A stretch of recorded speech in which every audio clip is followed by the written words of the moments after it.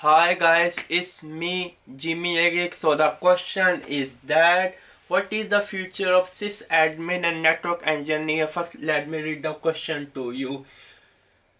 My question is, what is the future of sysadmin and network engineer? Hi, I am in a situation where I just lost my job.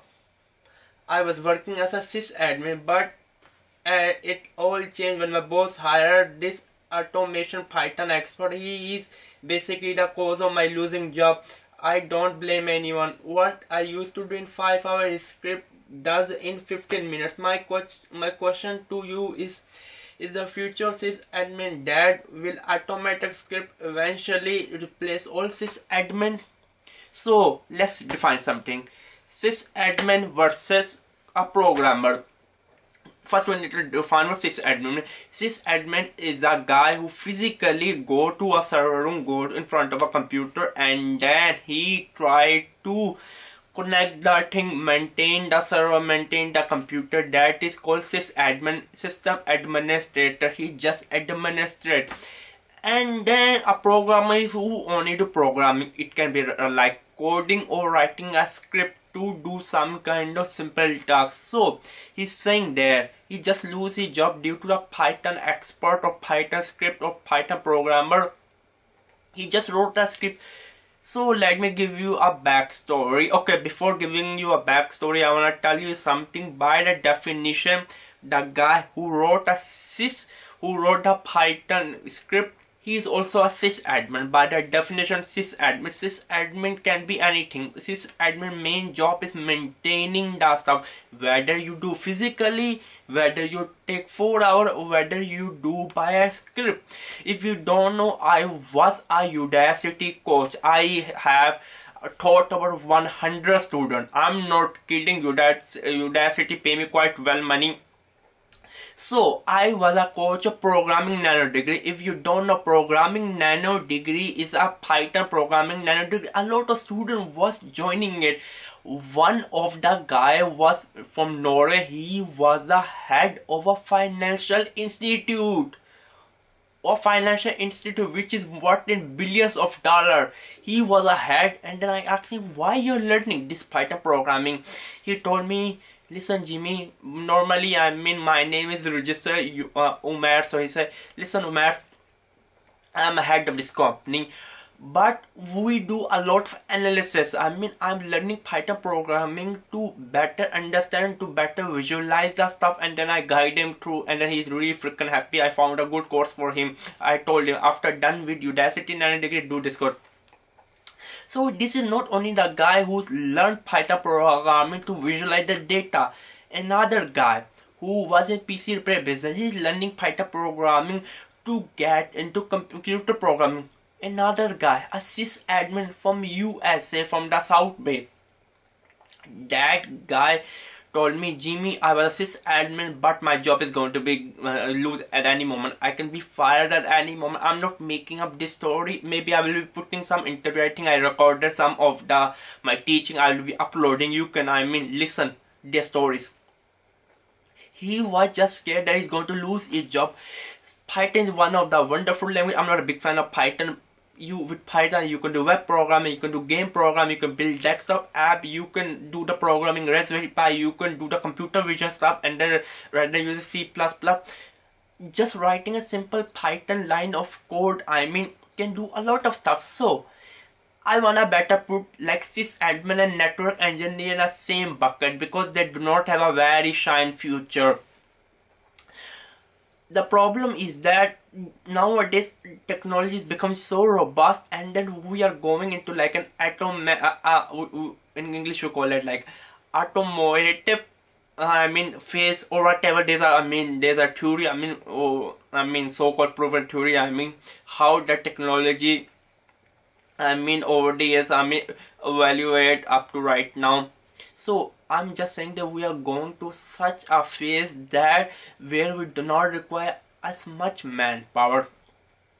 And then before I am going to answer the question and give you my opinion, here's another backstory.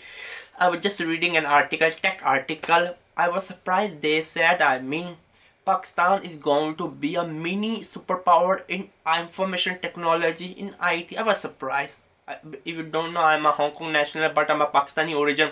So I was surprised. I said, what's this? I mean, Pakistan is going to be a mini superpower in information technology by 2025. I'm a little bit shocked. I mean, only 9 years left. I mean, probably 10 years.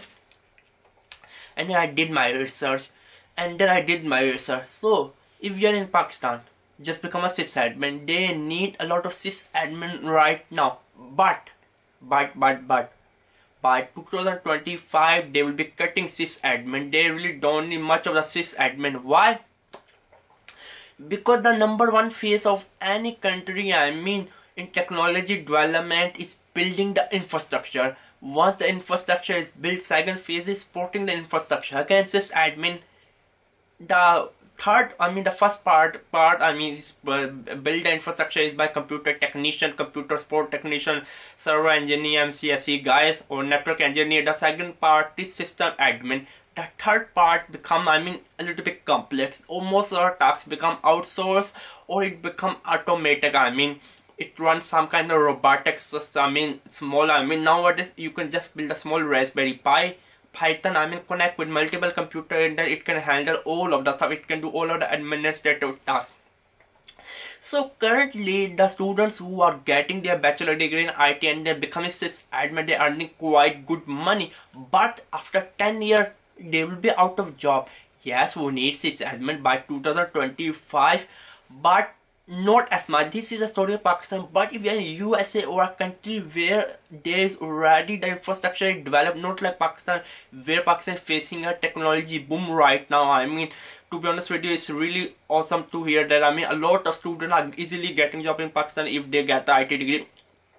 If you are one of developing country, 10 years you have 4 years SysAdmin, so cool. But if you're in a developed country, Europe, Canada, USA, whatever, the problem there is that you need to learn programming. So here I will bring the network engineer. The network is becoming network as a service, which is called NAS. If a network engineer don't know how to write a simple freaking line of code, then he can't stay in a job. Nowadays our job, we nearly already built. We are moving into wireless technology, to be honest with you. We are moving to 10 bits per second wireless, to be honest with you. By that standard, nowadays we are deploying wireless network rather than deploying physical, plugging the modem cable. So it's very freaking easy. It's becoming very easy. So the point here is that you need to understand programming.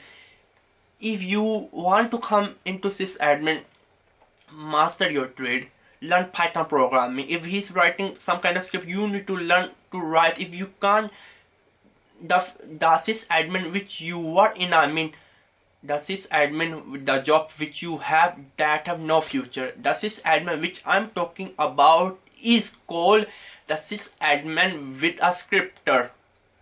The person who writes script, maybe he's called a scripter. I'm just making the word a scripter. I really don't know how to define it.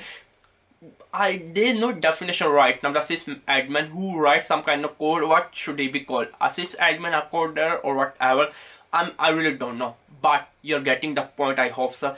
The SysAdmin have a future who can write some line of code and then who can multitask stuff, maintain the server, the computer, the administrative tasks.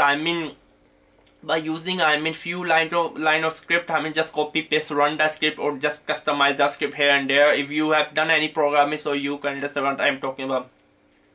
If not, then definitely there's no future.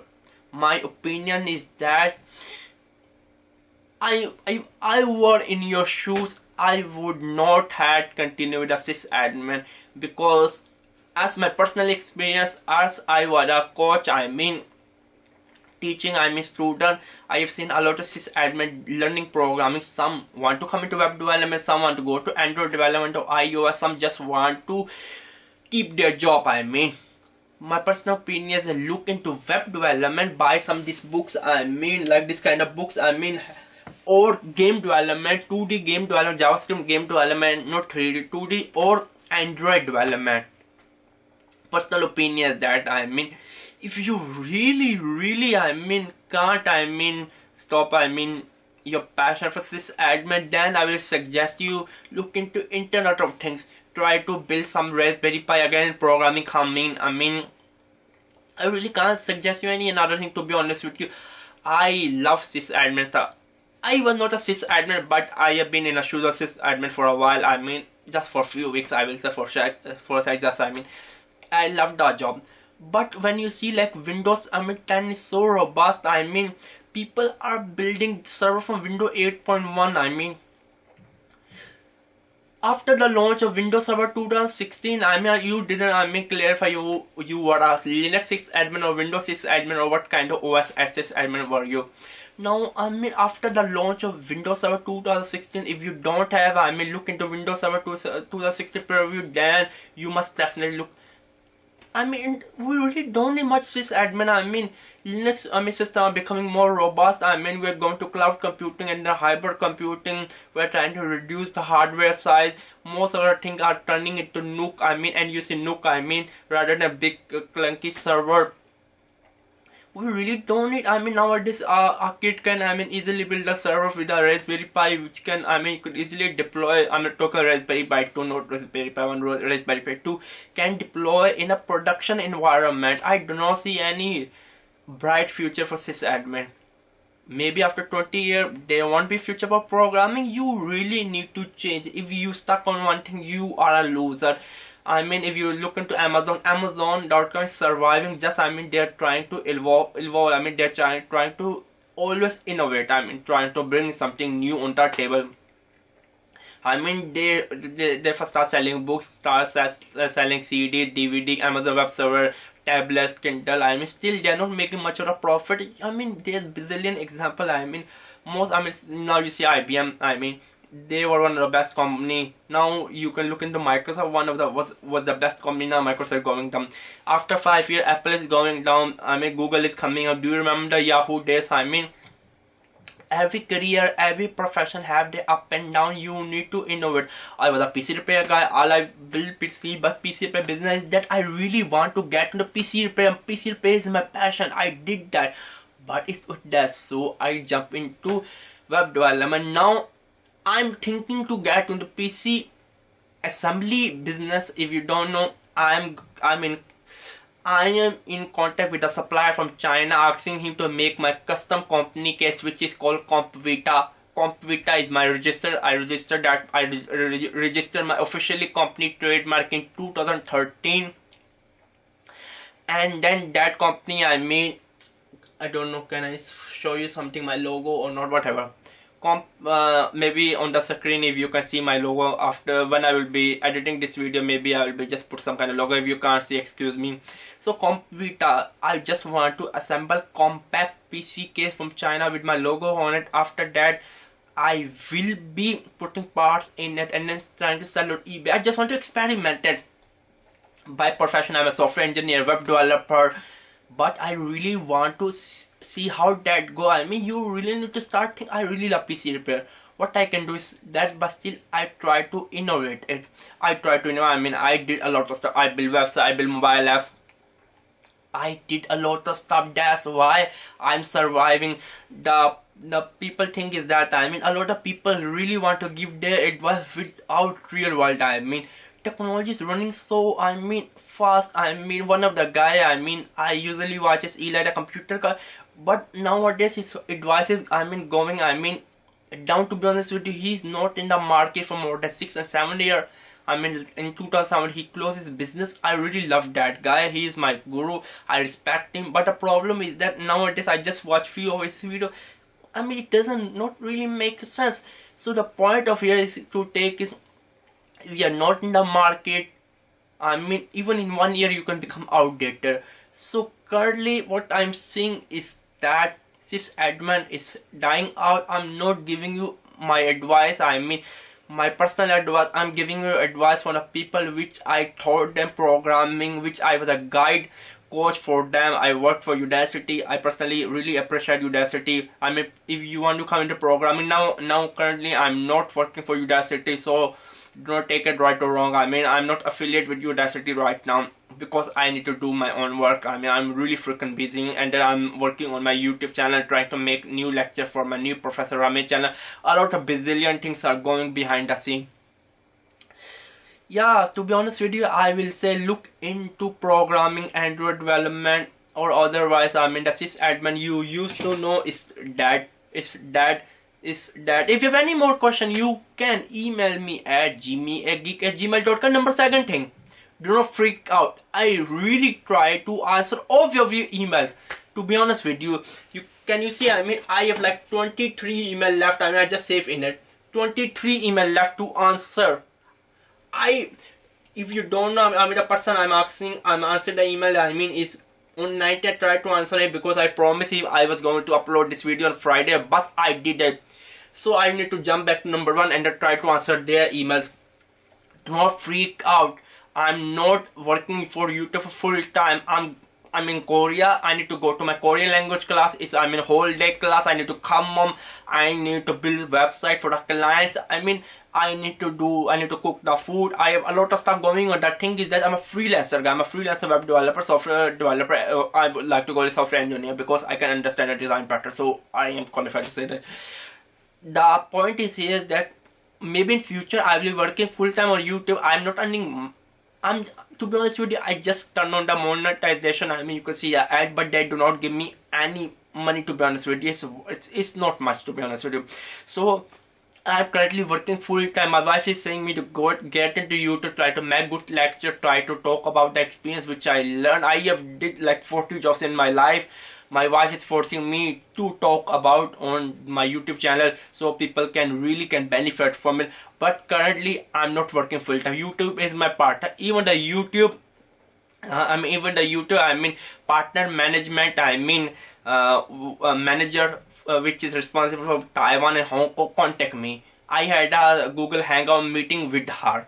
She said me I can really grow because my YouTube channel is growing very fast. She's telling me she can provide me like some camera, some lighting, because the lighting, I say okay later on, first let me see how much content I can produce. Someday I'm ready to put 20 videos. A lot of guys are going to subscribe to my channel because I put 20 videos. What can I do if 20% had asked me question?